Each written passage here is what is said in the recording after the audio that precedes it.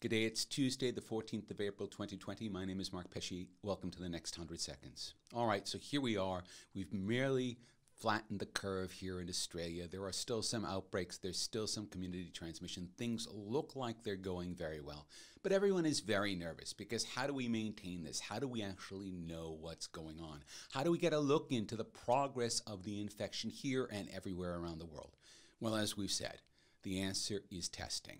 Every public health official everywhere is unanimous in this. Test, test, test, test some more, test and test again. And in fact, the editors of Nature, the most respected scientific publication on earth, came out with an editorial last week with its subtitle, "The World Needs Mass At-Home Serological Testing for Antibodies Elicited by SARS-CoV-2," that's the COVID-19 bug, "and rapid point-of-care testing for the presence of the virus's RNA in selected populations." We need to be able to test whether people are infected or whether they have survived an infection. We need this everywhere. We need this now. And we need to be asking every public health official and every politician absolutely everywhere why we don't have all the testing we need. Australia's told our testing is among the best. Well, we aren't even in the top 10 in terms of nations that have tested per capita. We can do better. We will need to do better. If we expect to get through this to the other side, we need to test.